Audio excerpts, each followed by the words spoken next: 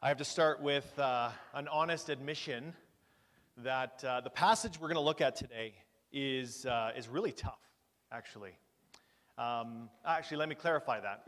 It's been really tough for me.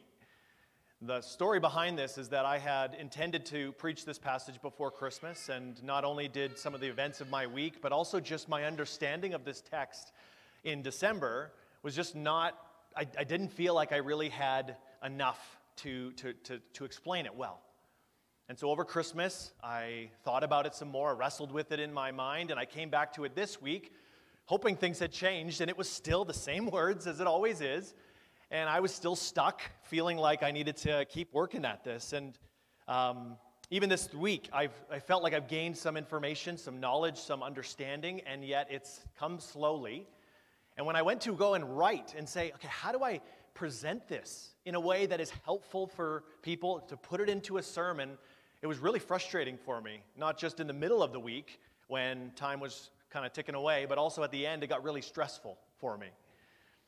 And so here we are. I know that I can't even count how many times I've restarted trying to explain this, and I think what I realized late Friday is that what I was trying to do was that I wasn't applying the point of the passage to my life. And I was trying to do something that the passage is actually saying you don't have to do. You don't have to worry about it, and I want to explain how this works. The culture of Corinth, one of the things, actually the highest thing that they prized in that culture was wisdom. Everyone wanted to know with the highest, the greatest, the best knowledge of how to live life well. I think we still ask that question, but we want to know, am I living to the fullest? How do I get the most fulfillment out of my life? And so everyone was talking about this. They had public speakers and books and ideas that were presenting the ways and the philosophies of how you should live your life to the full. And here's how you should do it. There was a countless amounts of options to choose from, and typically, since there was so many, people would often choose or embrace the one for their life, the one that was probably the most attention-grabbing, the most compelling to them, logical, reasonable, and the one that was most memorable. And so all of these people were hearing all of these advertisements for how to live life well. And so presentation became very important. People started to equate the value of a philosophy with how it was presented. The packaging equaled the product. And so Paul, the apostle, is preaching all over the world.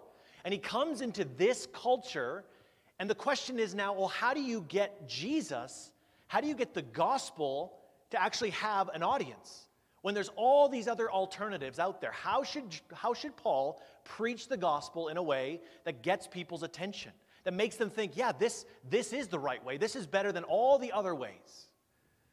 And Paul begins in chapter 2. He tells us his strategy.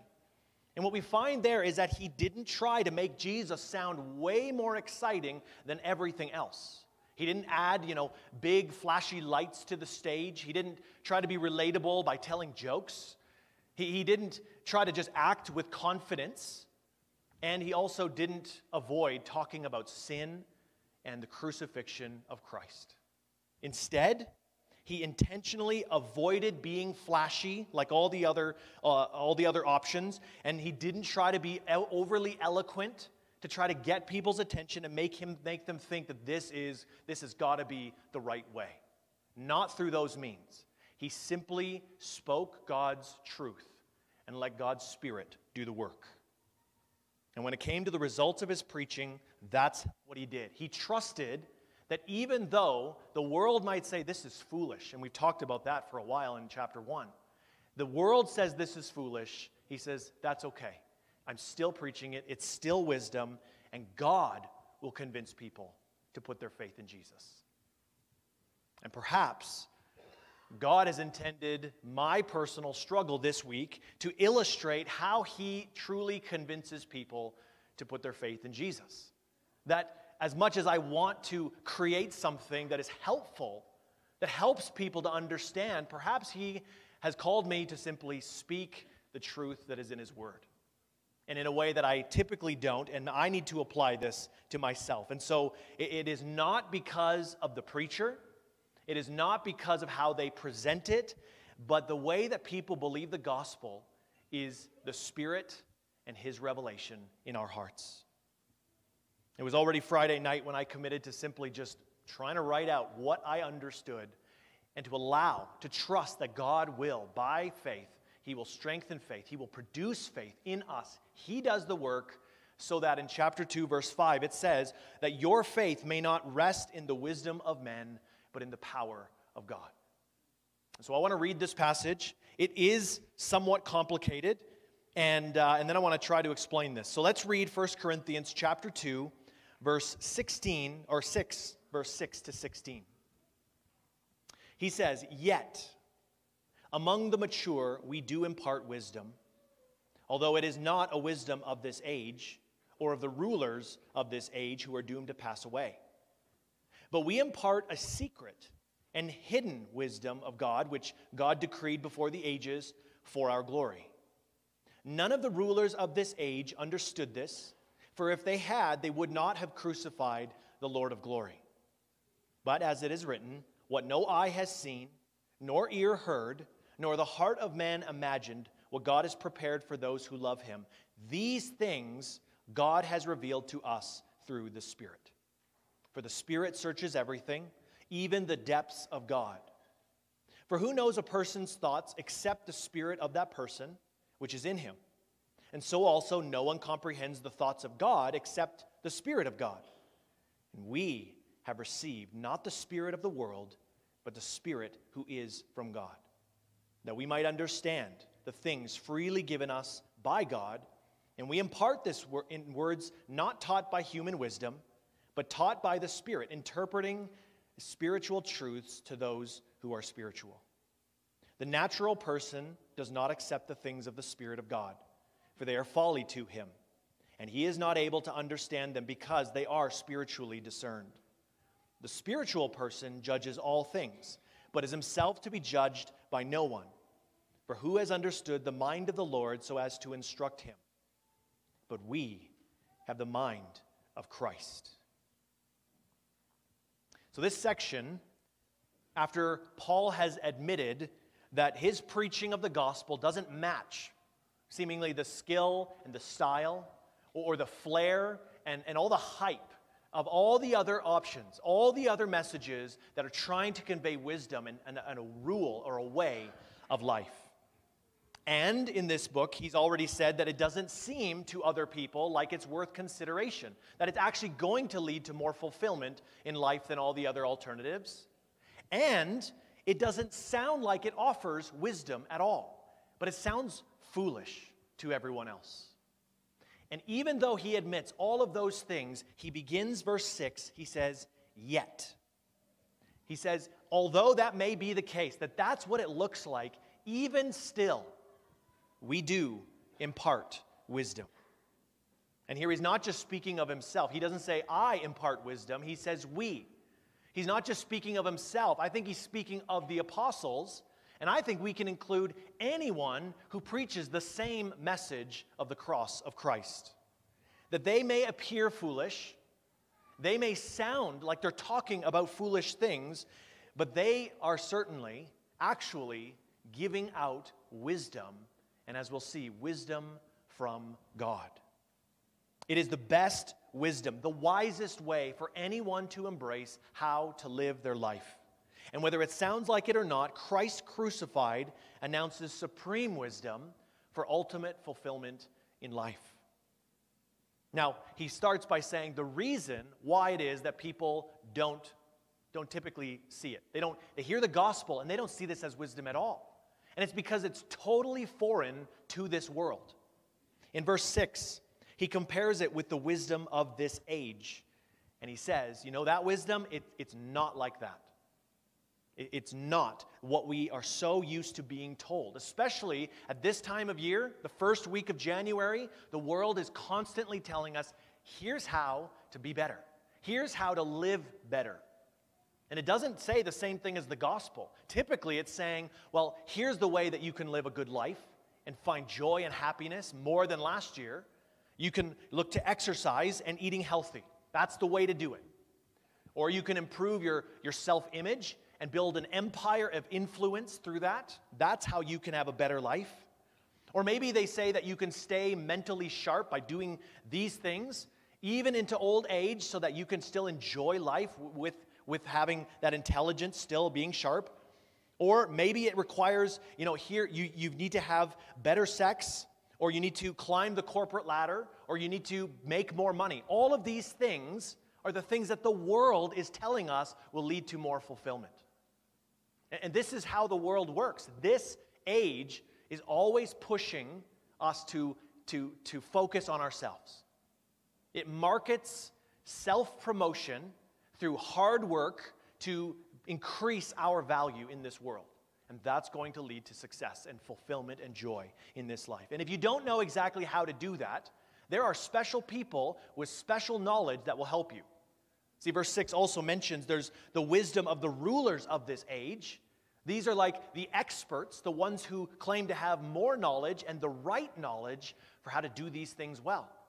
And so instead of just saying you need to exercise, these are the kind of people that are going to say, this is the exercise that is most effective. Or this is the precise diet that you need to have to get those results to lead to happiness. Or here's some of the habits that you can instill in your life to be more likable to other people, to be more influential. You need to take these courses, play these games to keep smart. You need to build intimacy, but these are the ways that you should do it. You need to negotiate like this to get that promotion. And we also know the investments that you need to make that will guarantee a return this year. See, all of these things, all of the experts are trying to tell us that they know the latest information. They have the latest technology to be able to tell you how to achieve or obtain the joy and fulfillment of living life to the full. And all of this here is the wisdom of this world, the wisdom of the rulers of this world. And we're so used to hearing this stuff. We can't be so naive that we haven't ever thought that, you know what, this is what I want. These are the things that I'm looking for, and they might just be the ticket to a better life, a better 2024. And they call to us. And the reason why they do is because they're endorsed by trending celebrities, and they have all the research to back it up with these very colorful graphs. They add these convincing before and after photos, and they promise results within 30 days. See, we're naturally drawn to this kind of thing, and the reason why is because we live in this age.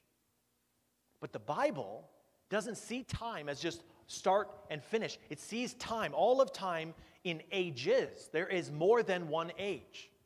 We live now in a present, evil, sinful age, but there is a sinless one to come.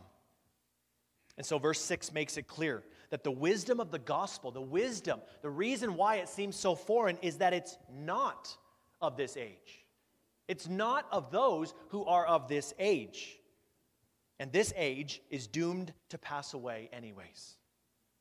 In other words, we presently live at a time that will eventually come to an end. This era of time, the way that God has established the world, will come to an end, and a new one will fully take over forever. And therefore, though we have been born into this age, we would be foolish not to consider the age to come. How things will go for us there, not just here. The one, that age that matters the most, because it will last forever. But having lived in only this age, and being so disciplined by it, and dependent upon it and its wisdom for us, the wisdom of this age has caused us and everyone to hear the gospel, to hear about Christ, and even Him crucified, and say, that is foolish. That's not a way of life. That is not what I want for my life. This age has conditioned us to desire the firmness of our stomach more than the forgiveness of our sins. It makes us think that we need to lay claim to our position here and power instead of sacrificing here and serving.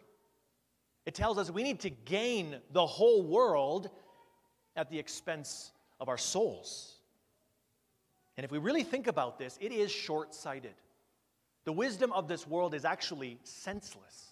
It's immature. And you see what Paul's saying in verse 6, that the wisdom he's offering, the gospel is offering wisdom, but it is for the mature.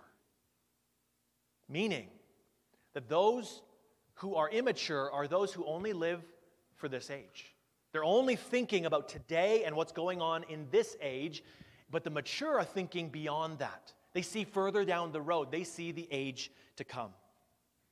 So if you think about it, Christ crucified is irrelevant if this age is all there is, right? But in light of the age to come, Christ crucified is invaluable. And for those who can see more than just the here and the now, the gospel is wisdom to be properly prepared for the there and the after. And so Paul explains in verse 7 that the gospel, this is the kind of wisdom it is. It is a secret and hidden wisdom of God. It's for the mature, those who actually can see more than just this age. It's right there in the gospel. It's being offered to us all the time through the gospel, through Christ, and yet we're missing it.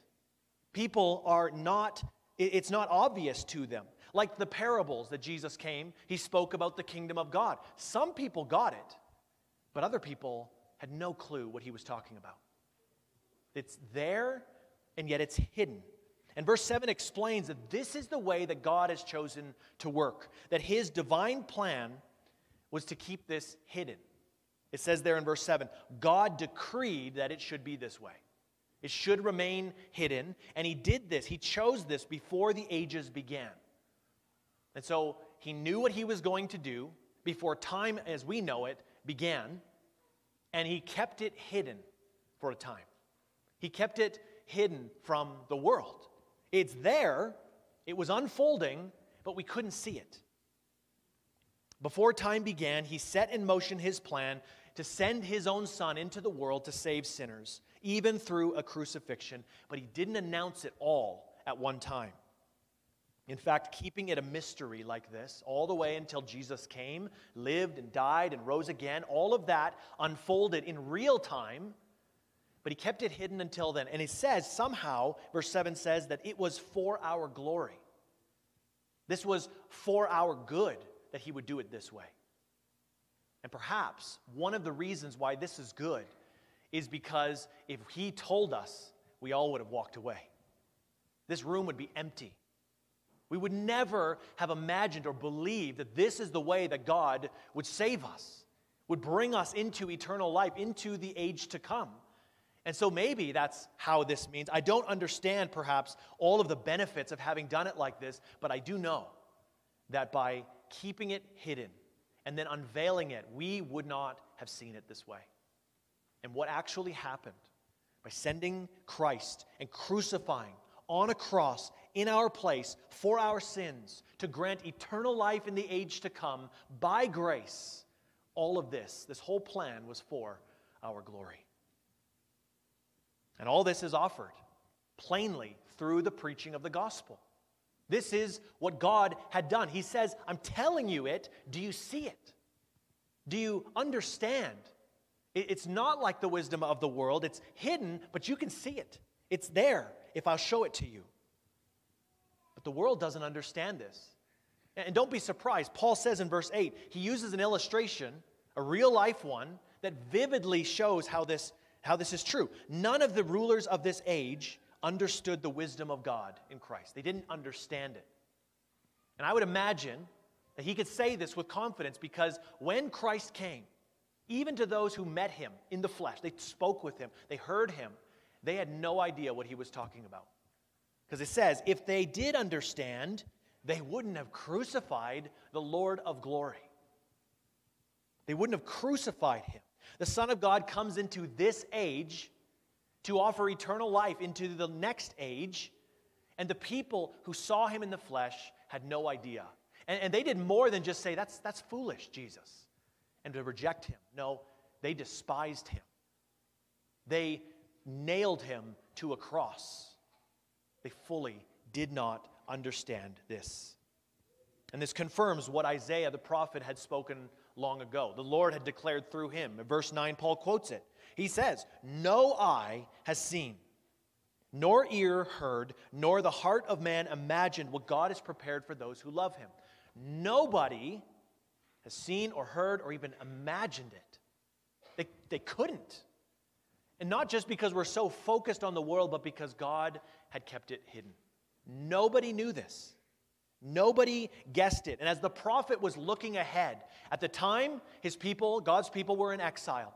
They were scattered, they were sinful, and God punished them for their sins. And Isaiah is wondering, he's looking into the future. God, you promised. He wasn't speaking specifically of heaven here, although we often use this verse for that. He's speaking about, what is it, God? You promised that one day, you gave us hints throughout the Old Testament, not clearly, but enough to say that there will be a day when a ruler will be raised up by God. And he will deliver his people from all their enemies, even their sins. And he will establish a kingdom, gather all of his people, and rule in righteousness forever. That is the age to come. But how is God going to do this? That's what Isaiah was looking to. And that's when he says, no one has ever guessed. And I don't think Isaiah even understood it at the time. He was wondering, how is God going to save? And this knowledge and this wisdom that was just unfathomable had now come into the world. No one would have guessed that it would have been the glorious Son of God himself in the likeness of men. And when he came, they crucified him. Some people may have thought, he is the Christ, right? He is the one. And then he died and everyone gave up hope. Maybe those rulers of the world were right to crucify him. He wasn't the one. And then astoundingly, we see that even God had planned the crucifixion so that he would rise from the dead for our glory. See, all of this is just baffling to us. We don't understand what God was doing, and yet here we are, even us today, are saying, we get it now. Somehow we get it. So how does that happen? How did we go from being unable to understand the gospel, to see what God is doing, and to say, this is wisdom for life, for eternal life? How do we go from that to believing? That's the question. How does anyone believe this if no one can understand it? And Paul says in verse 10, these things, the wisdom of God, has been revealed to us by the Spirit. It's by the Spirit. So he's comparing, I think, the apostles who were simple men, some fishermen, some others, tax collectors and whatnot. These men understood it. And yet the rulers of this age had no clue. How did that happen? The wisest people in the world couldn't figure this out. But then these simple people who followed Jesus got it. And he says it's through the revelation of the Spirit. And so the words of the prophets still stand. Isaiah said, and it still says, no eye, no ear, no heart or mind can figure this out unless the Spirit reveals it. The gospel, we don't come to the conclusion by thinking, logically, reasoning, and saying, yeah, this all makes sense. I figured it out. It's not through human exploration. It's through spiritual revelation that God has planned to do it this way. And verse 11 helps us understand how this even works. He says there, with a small illustration, who knows a person's thoughts except the spirit of that person which is in him? So you think of yourself. You know what you're thinking. You know your motivations. And when you look to the person beside you, you might be able to guess. You might be able to give commentary on their life, but you're never really sure.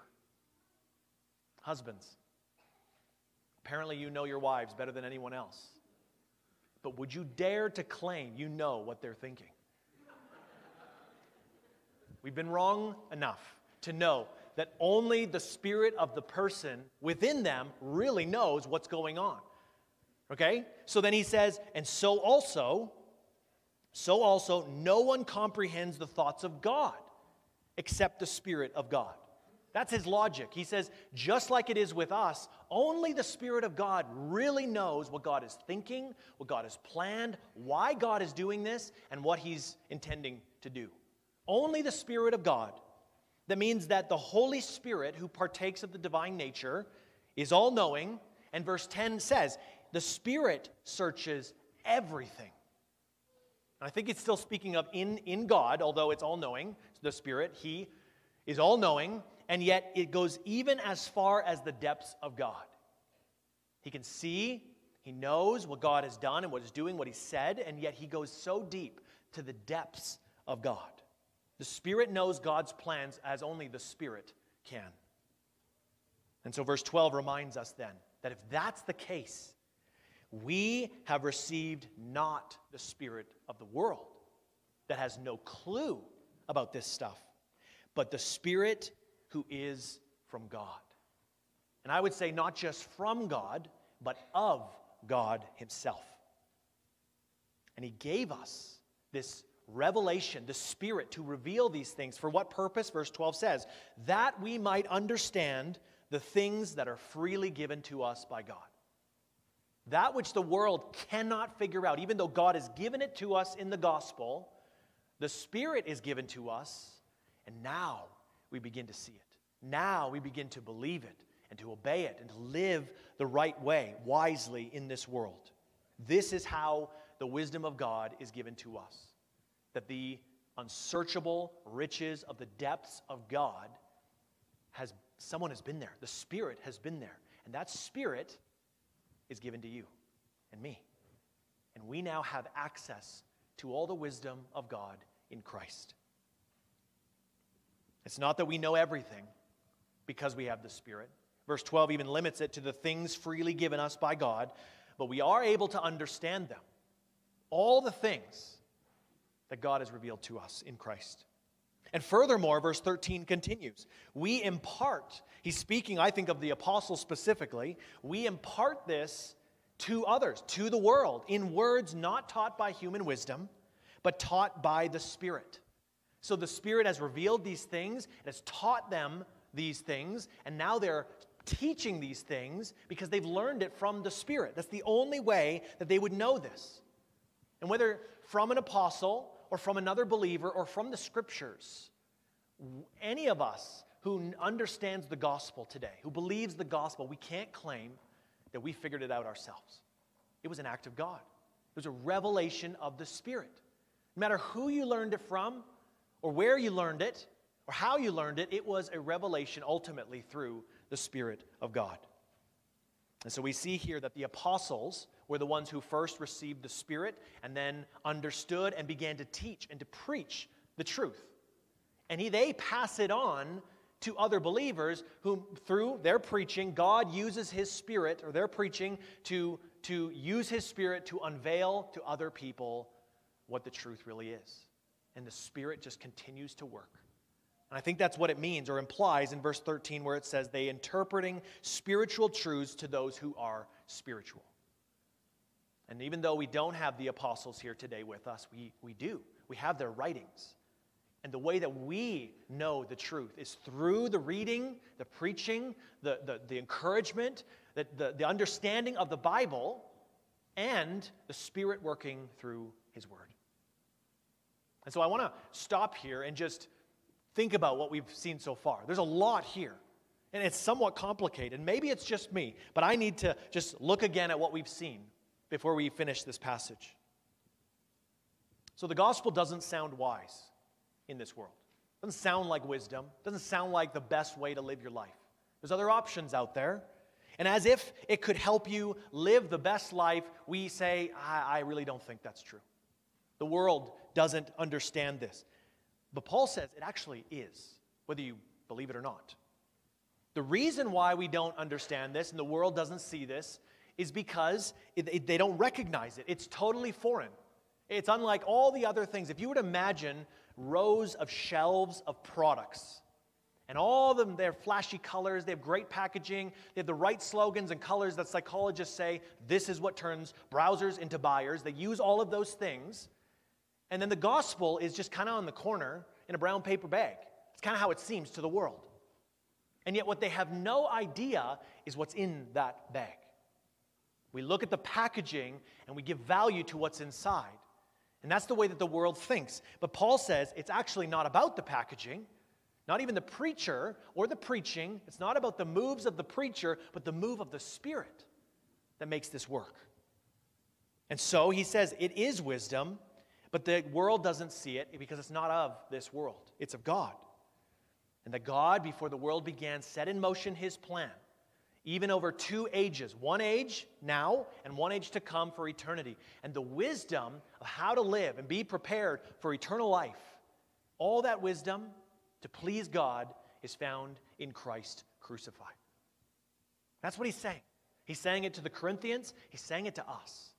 That as foolish as it seems for us, from other people's perspective, to look at us and say, why do you keep looking at the Scriptures? Why do you keep talking about Jesus? Why do you keep talking about his death and that's your life? It doesn't make sense to the world.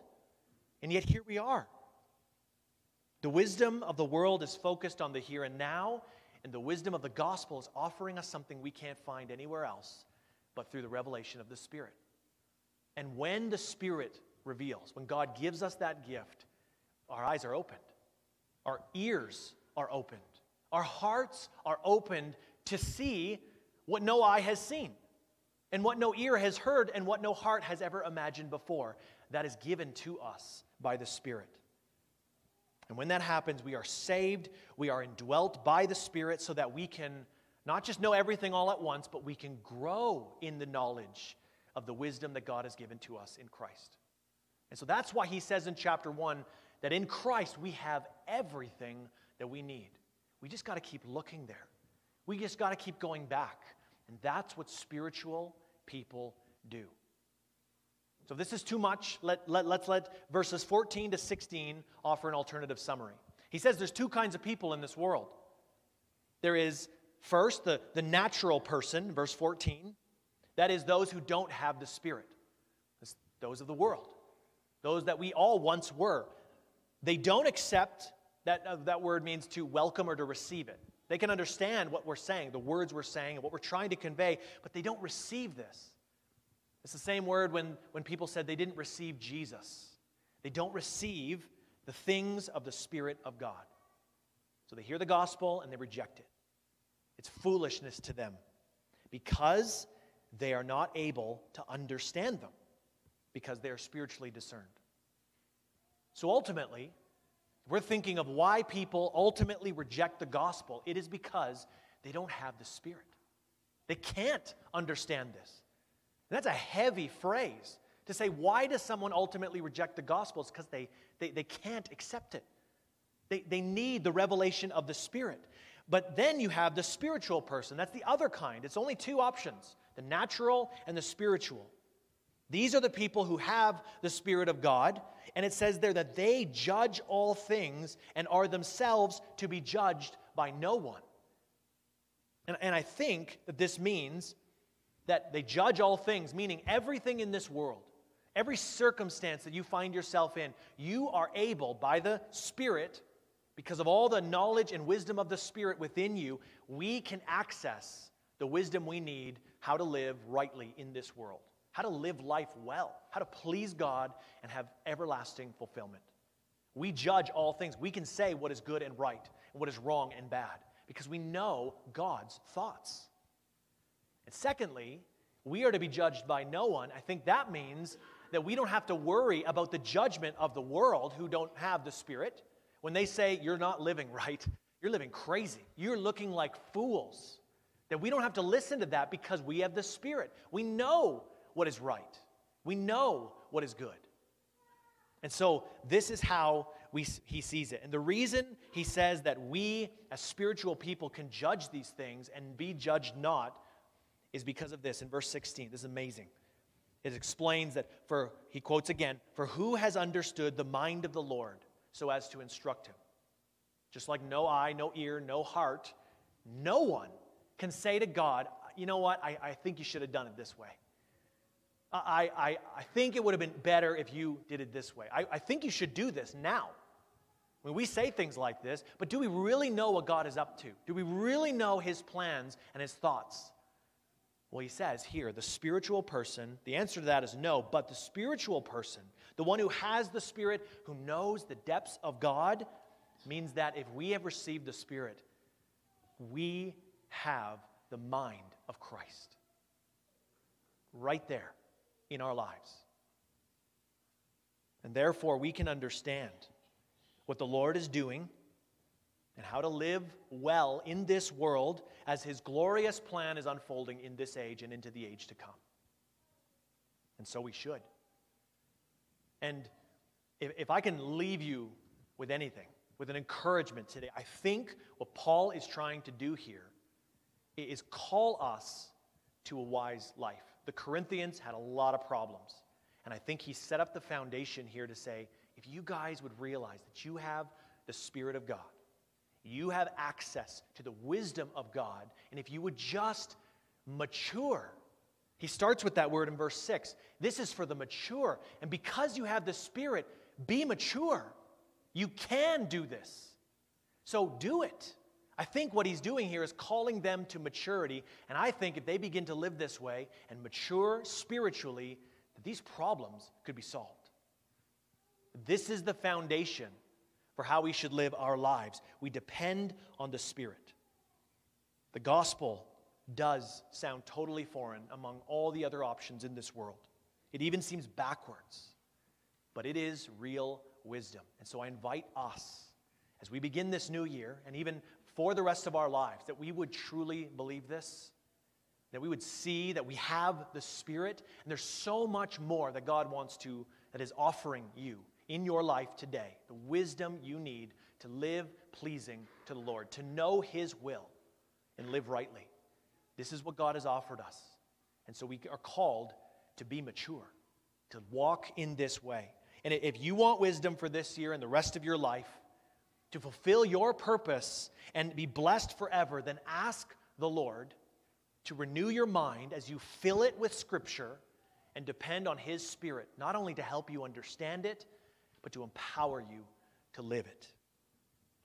And so to all who are spiritual, if each of us would just resolve to grow in maturity day by day through the Word and in this church, just imagine the sins that we will avoid.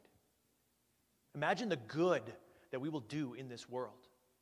And imagine the glory that your life will ascribe to your God. Let's pray.